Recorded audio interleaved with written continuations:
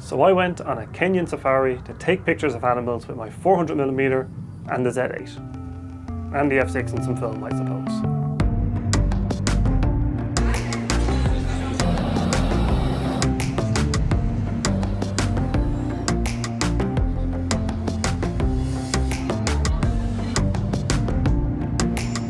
So the trip started with a flight to Nairobi and waiting for our car at the airport, which was delayed by the security screening, and then staying in a hotel with an armed guard and a heavy front gate. And when I say armed, I mean armed with an AK pattern rifle. The next morning at 7:30 I was picked up by my tour guide Simon and we started the 4-hour drive to Lake Nakuru National Park.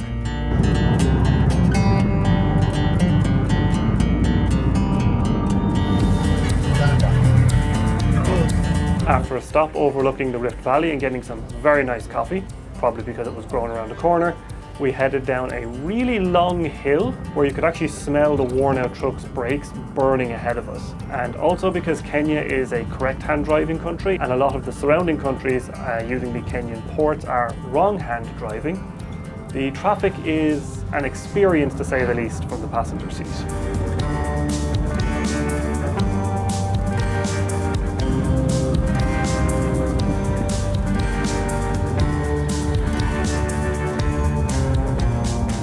After a long trip and seeing a camel that was on the road for some reason, we arrived at Lake Nakuru National Park, and once Simon had dealt with the paperwork, we drove past the guards with the AKs into the park for the first game drive.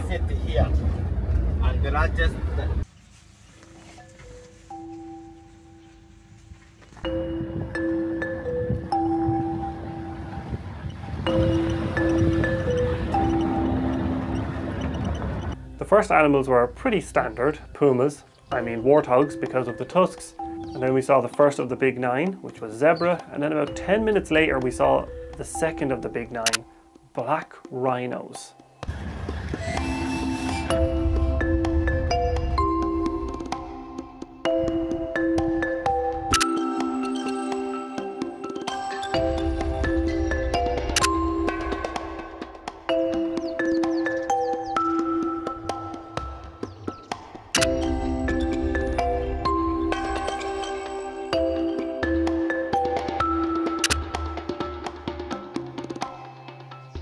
After the rhinos went away, it turns out seeing black rhinos get this close is quite rare and lucky according to the tour driver.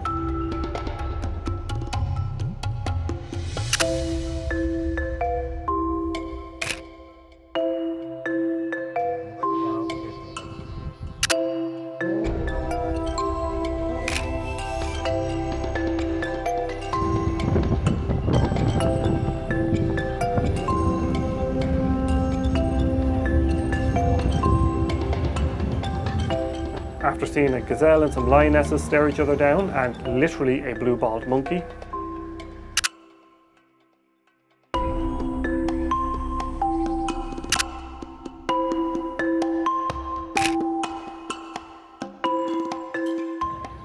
we headed for the lodge. The lodge was actually super nice with my own sort of building slash room, and because Kenya is a former British colony, they use the same plugs as Ireland. I was also told to keep the doors locked using the worst key in the history of the world, as baboons can get in and I would presume they'd wreck the gaff. I also, from my room, had a really nice view out over the park. Also, I think there was a better way to do these signs at the lodge. And while I was sorting out my room, it started spilling rain. After the rain, we headed for an evening drive and came across a tower of giraffes just sort of grazing near the road.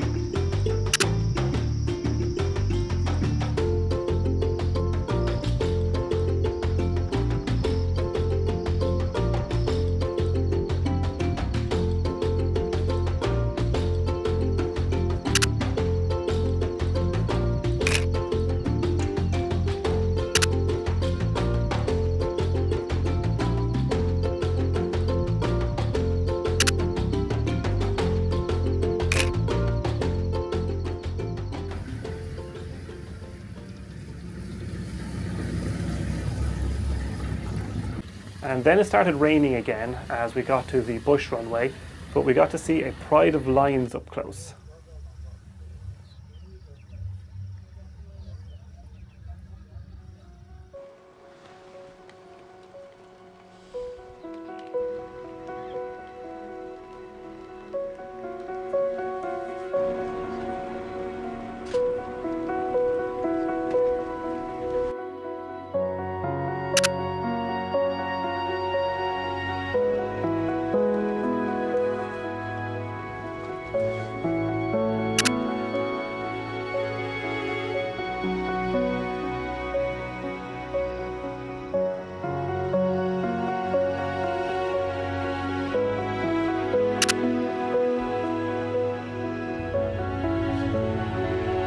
Across the runway.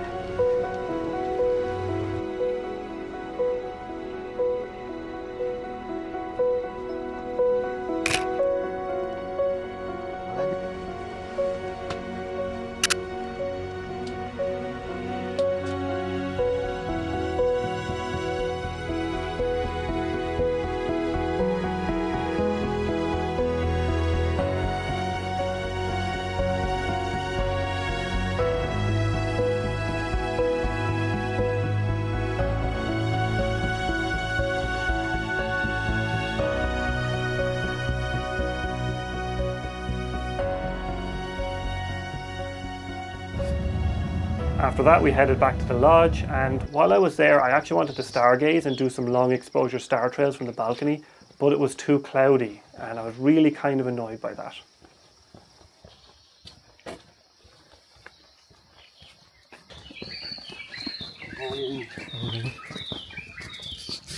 The next day, I was up for 5:30 at a coffee and an early morning drive. So we headed out towards the lake itself to see some flamingos, but there were none hanging around. So then we headed back to the runway from yesterday, where there was another tower of giraffes, and this time a crash of white rhinos, just chilling there with a calf.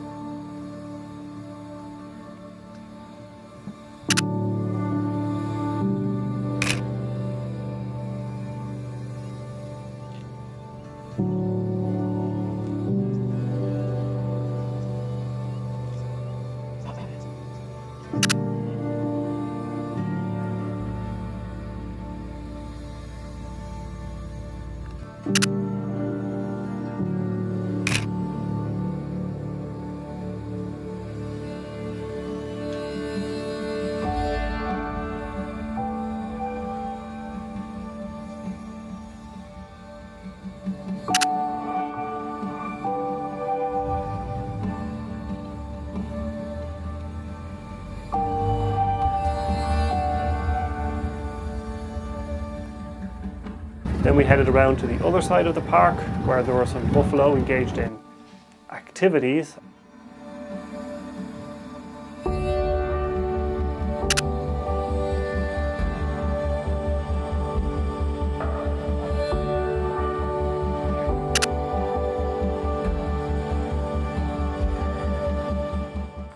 And then we saw a cackle of hyenas fighting over some meat.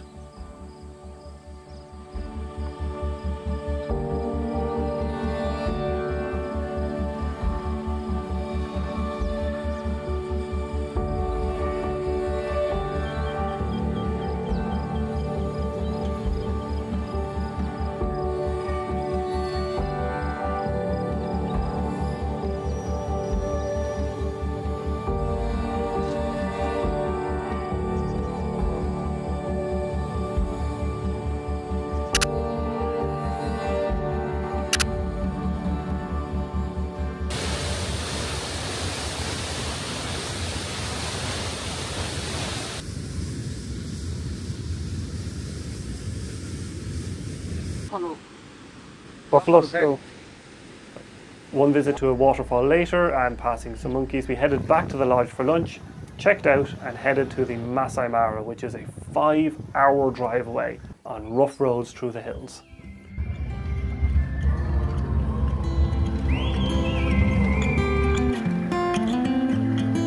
I think that I'm going to hide it somewhere by a gated star. Baby, they ain't never gonna find me. I'm a renegade.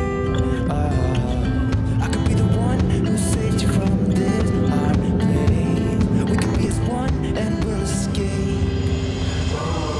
We could run away, we don't gotta stay. I can feel it, it burns inside me. Take away the pain, we can go insane. I can feel it, it burns inside me. We could run away, we don't gotta stay. I can feel it, it burns inside me. Take away the pain, we can go insane. At the gate of the Masai Mara, while Simon sorted out the paperwork, I was approached by the incredibly annoying people trying to sell you trinkets locally. Once we got into the Masai Mara, we headed straight to the camp, Ekena Kenya, I think that's how it's pronounced, which was just hidden in the bush. Getting there involved just driving across the fields where nobody else seemed to be going and through some bushes, so I was kissing goodbye to my kidneys on the way there. Once I got settled in my tent/room, I was told that I needed to have a staff escort going to and from my room after dark because the camp is not fenced and there are animals whose day job is murder can just kind of wander in, and also because it's next to a river, which is full of hippos. The internet was strangely fast though. So after being told that I would drown in a river full of hippos or be hunted and torn to shreds, we headed out for an evening game drive and came across some elephants, and then we finished with a fantastic sunset.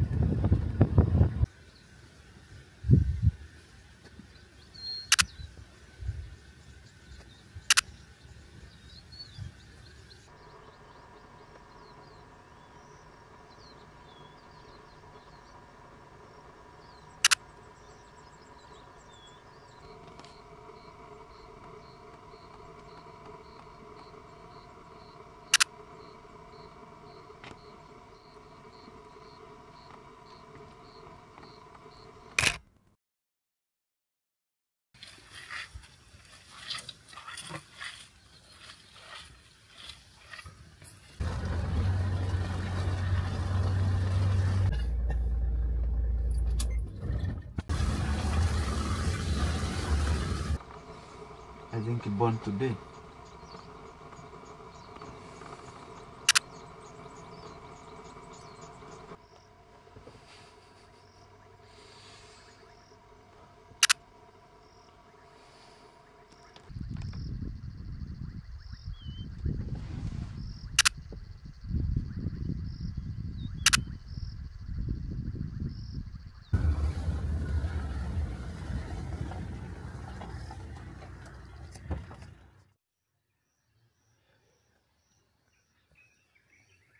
Once again, we were up at 5:30 for that tasty coffee, and it was time for a morning game drive to see the Toki Pride, which had cubs around.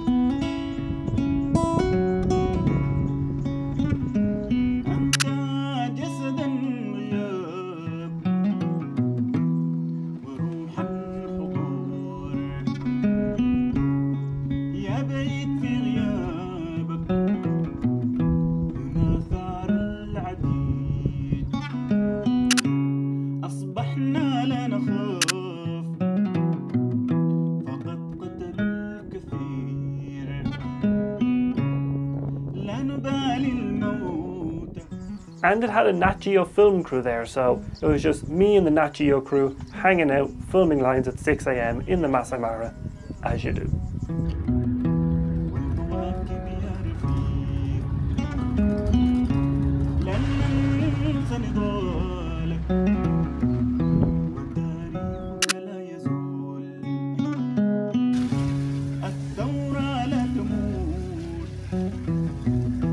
On the way back to the camp for breakfast, there was a pair of saddle-billed storks just going to town on some frogs near the camp as well.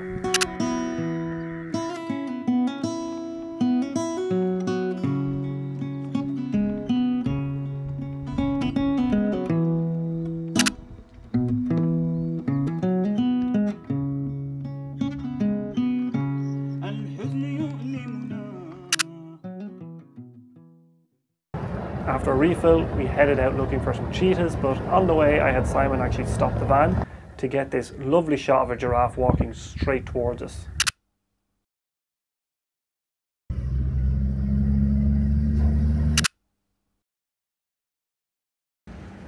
Once we got to the area the cheetah was in, and after a bit of setup and Simon spotting the cheetah with his binoculars way before me because I couldn't even see it with mine, and also he knows what to look for and how to recognize the animals, he got us into a perfect position to get the cheetah walking towards us across the grassland.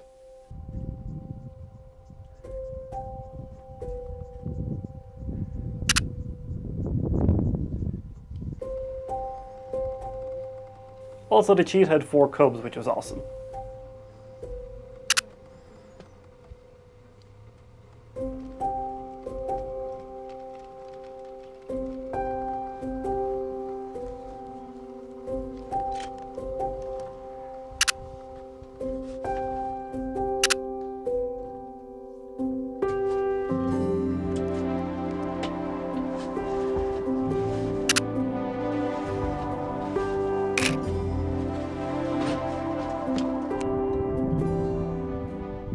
After the cheetah had settled down for a rest in the shade, we went looking for a leopard in the bush, but we did pull over to see some hippos on the way.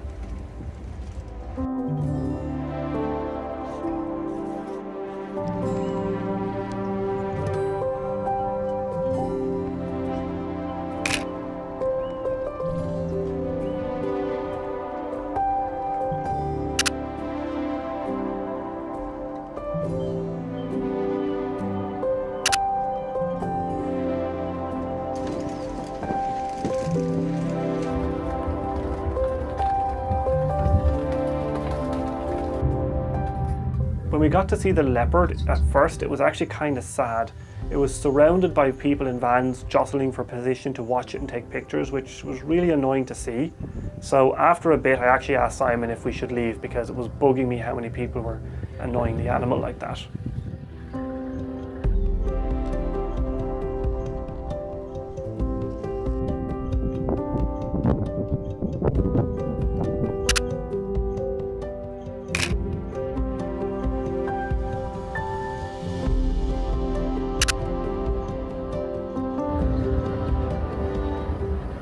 After a bit more driving, we got to see more hippos, and I got to film one doing this in glorious 8K. We then stopped by some lines in the rain as the light fell, and I got some of my favourite photos of the trip with these lines.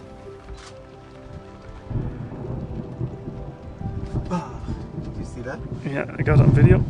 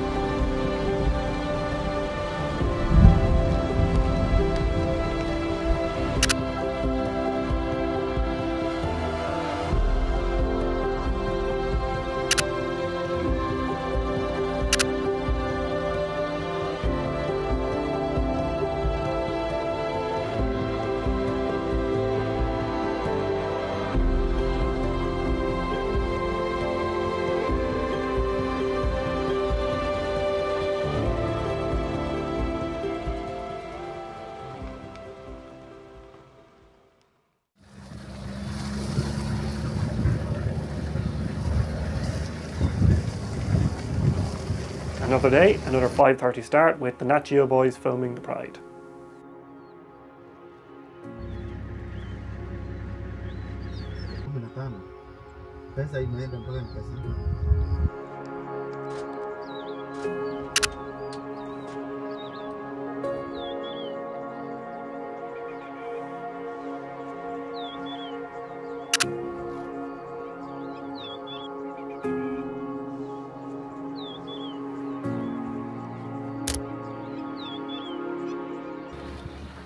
After breakfast, the sky was actually clearing up quite well, so I decided to load up the F6 with my last roll of aerochrome. After breakfast, we headed out, and the first thing we saw was this big bird that I actually can't remember the name of right now. And then we drove through a massive herd of buffaloes.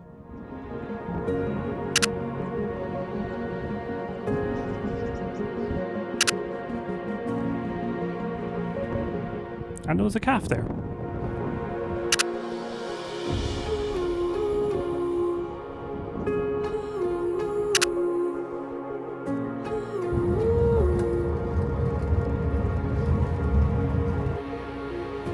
The original plan for today was actually to head across the river to another area of the park, but the river was way too high to cross due to all of the rain yesterday.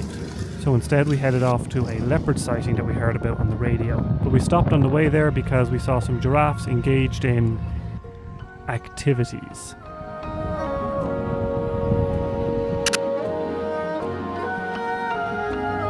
Once we found the leopard, I was able to grab a few shots, including one with the full spectrum Z6 and the 720 IR filter.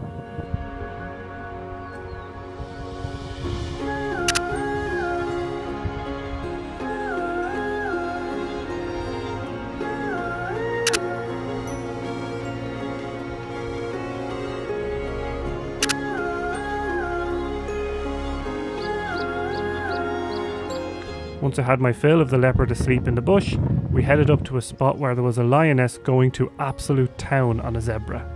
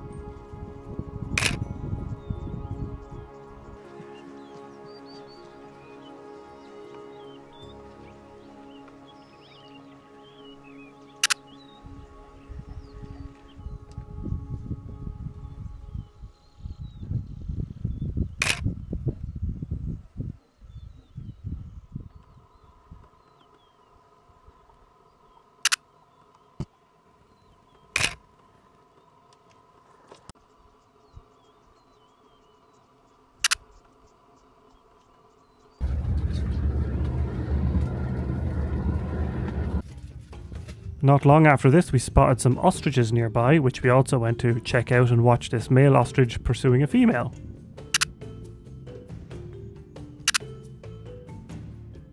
With the late afternoon settling in, Simon actually spotted on the binoculars a pair of lionesses that looked like they were watching out for stuff and might start hunting. While the lionesses were prowling around and looking for prey, one of them walked right towards us in the van and let me get these straight front-on walking shots of a lioness, which I think looks super cool.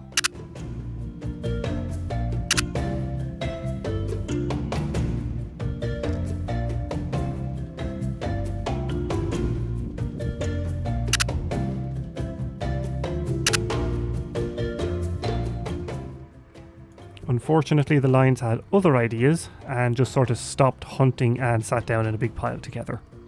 And after watching them for ages, they just didn't do anything.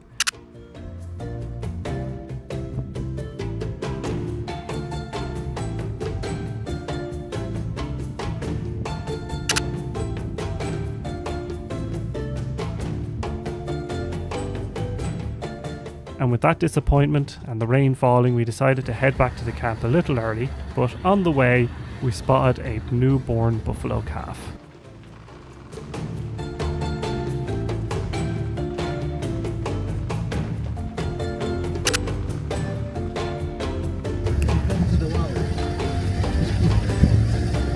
Of emergency.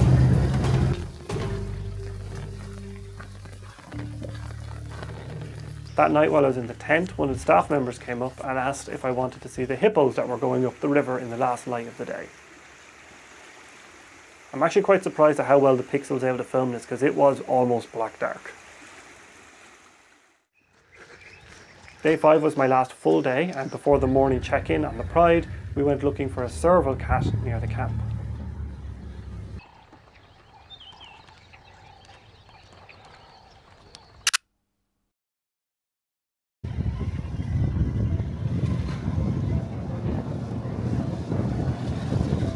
Once at the Pride, we found out that the lions had made a kill in the night and the cubs were chowing down in the fantastic early morning light.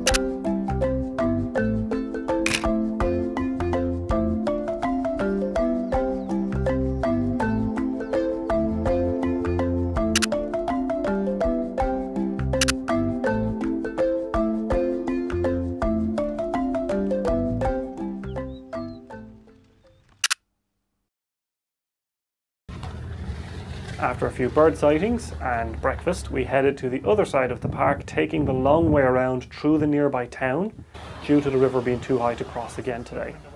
On the way there, a bridge was blocked and the river was actually overflowing it and washing the banks away. So that made the trips kind of interesting, as well as stopping at the bank in the town with the armed guards.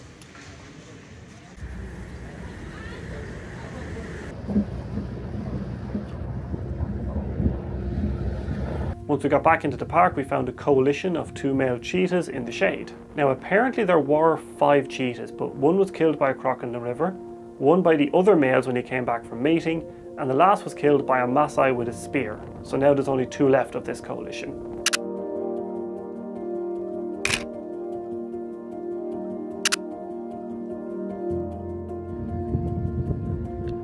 As we drove away from everybody else along the river, we found a parade of elephants in the bush to finish my aerochrome too.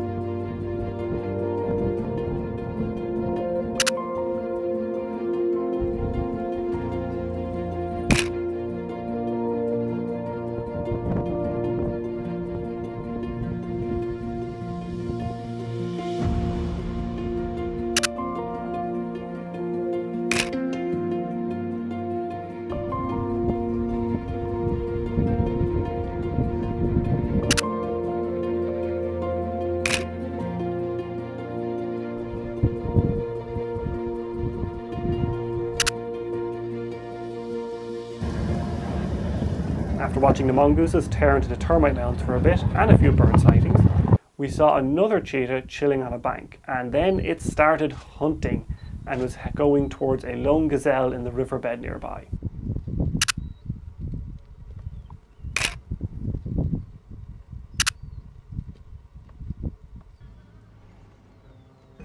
Correct. 1, 2, 3, 4, 5, 6, 6 dozen.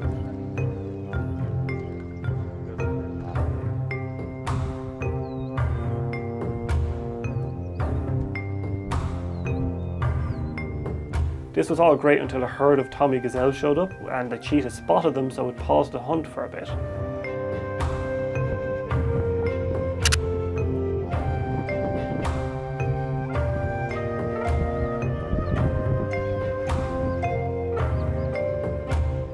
And then when they all ran away, the cheetah just forgot about hunting and lay down just to tease us.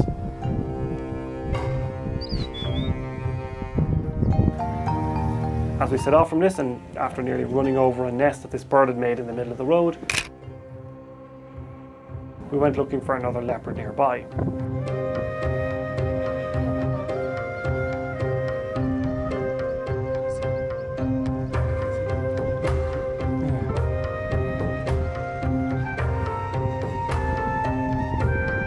Once the leopard calmed down and went to sleep in the bush, we cracked out our lunch with a sandwich made of the crumbliest bread known to man. Now here, once again showed us he knew exactly what the leopard would do and got us into the perfect position well in advance.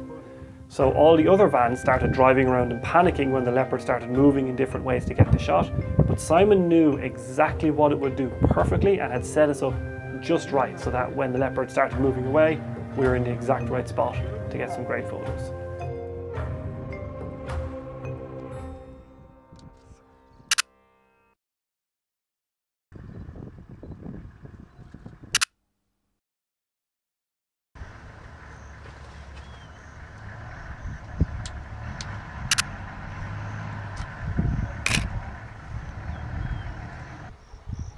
Also, there's a monitor lizard here.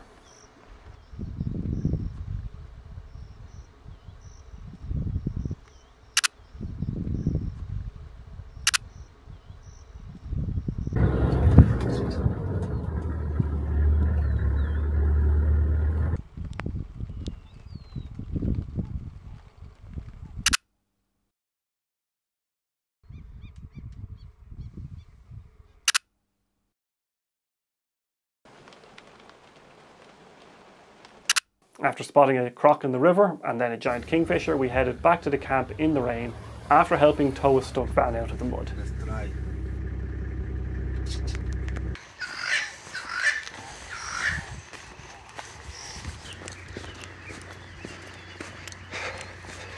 My final morning in the Masai Mara started at usual at 5:30 with a coffee, but this time it gave us a fantastic sunrise as a parting gift. And on the way out of the camp, I saw the Africa shot with the silhouettes of the zebras and the umbrella thorn tree with the sunrise in the background to just give some glorious photos that I was looking for.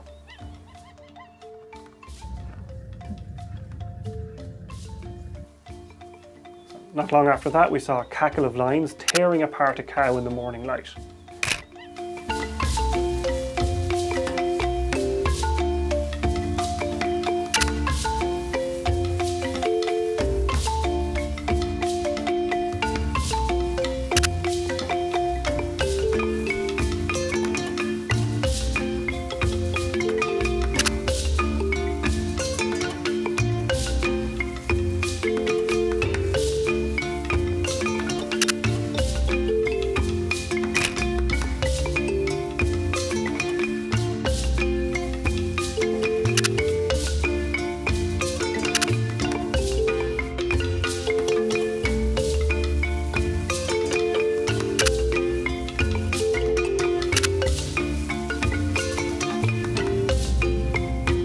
And then lastly, the final sighting of the trip was a parade of elephants with calves passing us by on the grasslands.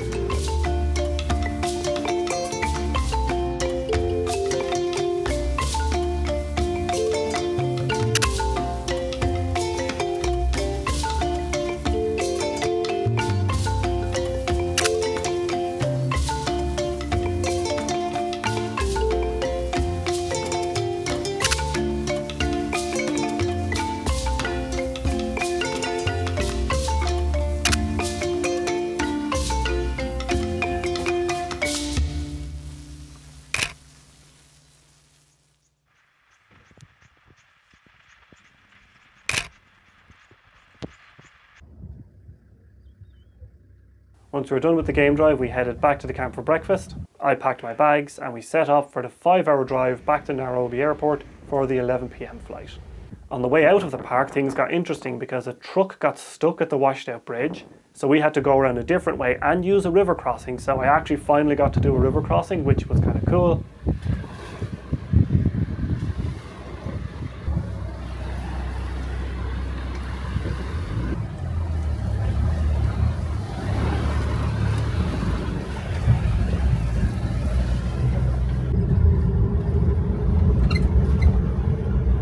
And then while I was leaving the Masai Mara for the final time, I did actually buy a few trinkets from the women at the gate.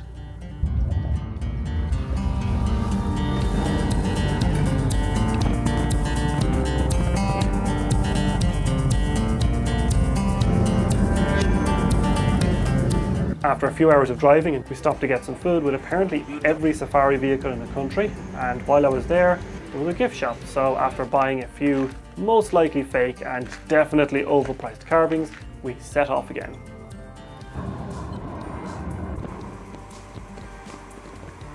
On the way up the long ass hill we'd come down earlier in the trip with the burning truck brakes, Simon actually started getting really worried as there was no traffic coming down the hill, which generally means there's been a crash. And after some creative driving, avoiding the traffic along the cliff edge in pure Africa traffic chaos fashion, we found that a truck had actually gone over the edge and was being winched up. He also told me that people in the town at the bottom of the hill watch for truck crashes with binoculars, and when one does crash, hundreds of people run up the hill to loot the cargo out of the truck and then start stripping the truck for parts. He actually sent me some pictures that he had been sent of this happening. But even with the few hours of the delays that were caused by this, we did get back to the airport in time. Anyway, once we got to the airport, it turns out to drive up to the airport you have to go through a security check, and I had to walk through a separate security check on the airport road, which meant I had to walk across a few lanes of traffic, which was exciting, and then I had to find Simon on the other side of the checkpoint and he could bring me the rest of the way to the airport.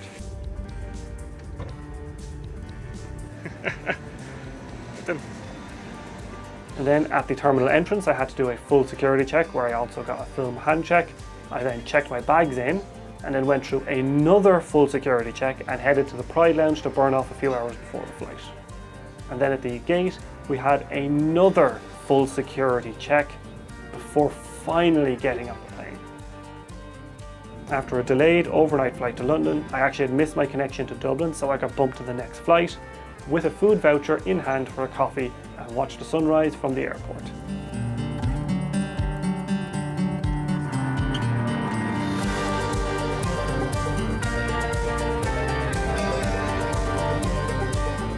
And then once I finally got home, I had an hour's nap and then went out with some friends for pints until I could no longer stay awake.